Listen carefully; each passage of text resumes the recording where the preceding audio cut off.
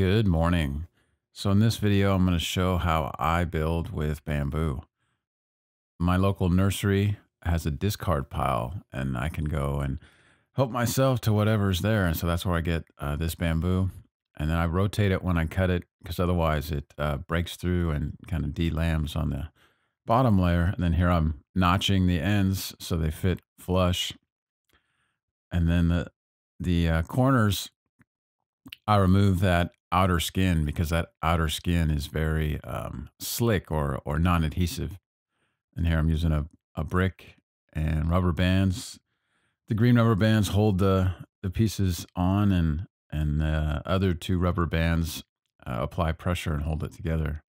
And I just epoxy all the touching surfaces, cut it with resin, push it together, and then I let it sit for a little bit, let the resin thicken, and then apply some more to fill any gaps and then seal those ends.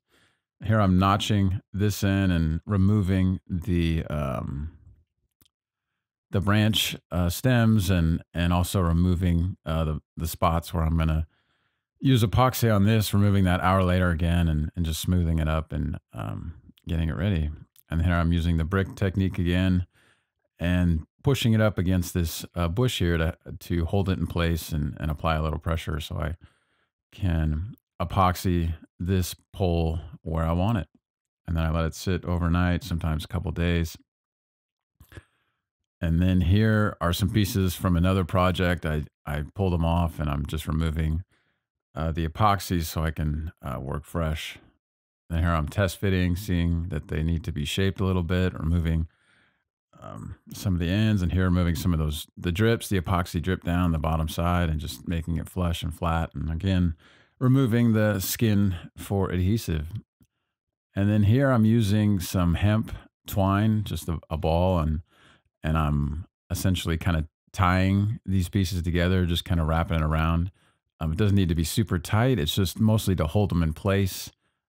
And then once I do that, get it all the way I want it, and everything looks kind of flush, and cut off the ends as much as I can, and then it'll be ready to be epoxied. So there it is.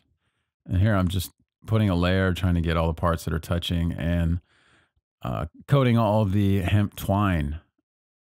And then often, once it looks good or looks like I got it all, I will let it sit, let the resin harden a little bit, and then try to go over. And if I see any like places where there might be a little gap, try to fill that in, or any spots that look like they didn't get, um, basically trying to bond as much of the surface together as possible to get a good rigid, solid connection. And here I've let it sit overnight, and using the brick again just to have a place to keep it off the ground and a room to work. And then here I have a big pile of hemp strands or hairs, um, and just kind of get a strand of um, maybe a quarter inch in diameter, and smooth it out, get it nice and even. Then I mix up the epoxy, and then immediately coat it, and I don't want it dripping, but get everything nice and wetted out. And then once I wrap it around, I have this non-stick layer that I can wrap on there, and it compresses and holds everything together and squeezes out, to a degree, squeezes out the excess epoxy, and then just wrap that on. And then once the resin hardens, it's relatively easy to pull this layer off and reuse it. And yeah, I want to get a nice, good bond and smooth surface, and kind of acts like an iron in that it gives a nice glossy kind of smooth layer to the epoxy too. And if I'm careful removing those purple wraps, I can get many uses out of there. And yeah, and the hemp is wrapping the joints with the hemp adds a real durable layer. Um, I tried it. I've tried ways without the hemp and just the joints itself, and they would bust pretty quick. They didn't hold, not very strong. And then like the key with the wraps and the joints and the hemp is to make sure that that outer layer on the bamboo is removed.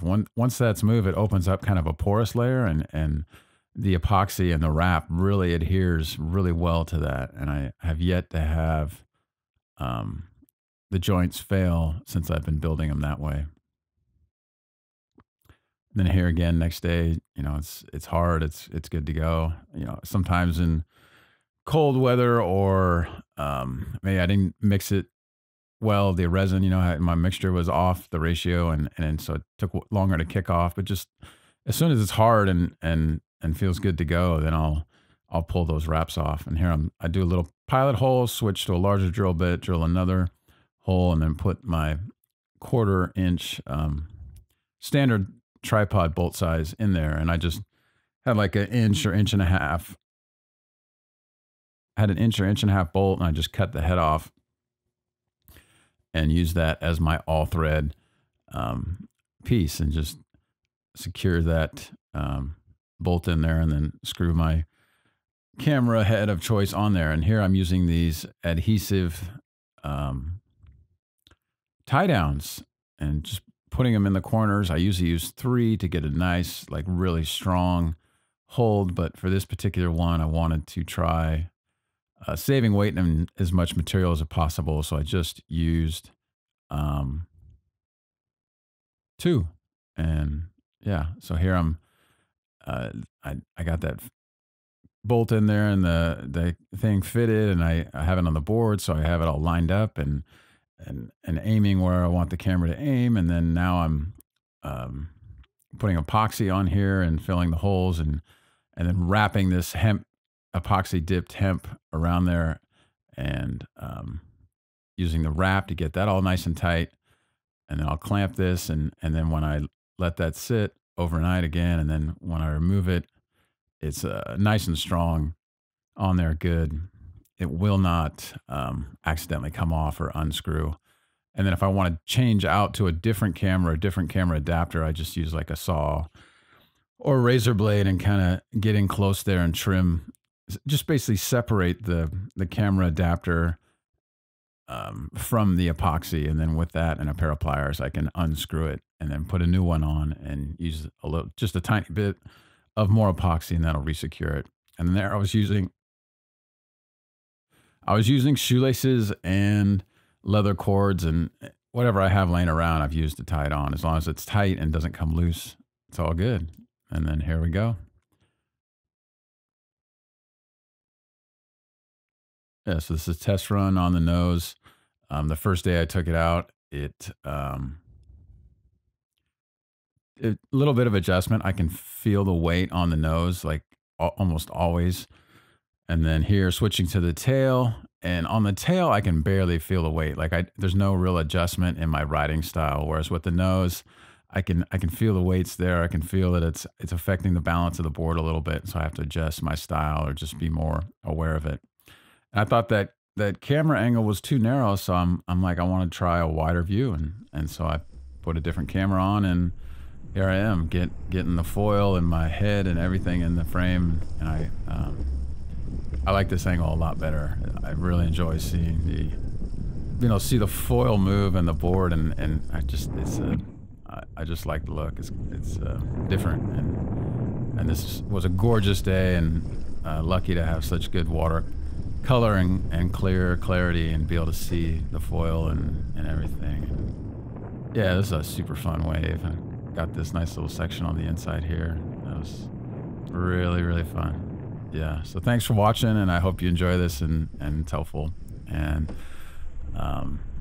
yeah, check out my website for more videos like this, and I'm hoping to share more of what I know about building with bamboo and other plant-based and animal-based materials.